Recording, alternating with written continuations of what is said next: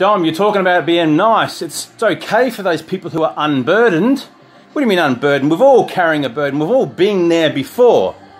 Some of us have just woken up a little bit sooner. Some of us, like me, it was a little bit too late. But the medical emergency helped me see not the light, not God, not Jesus, but just the stark reality that me looking into my kid's eyes and saying, Dad needs a help again to wipe his ass, wasn't a nice thing.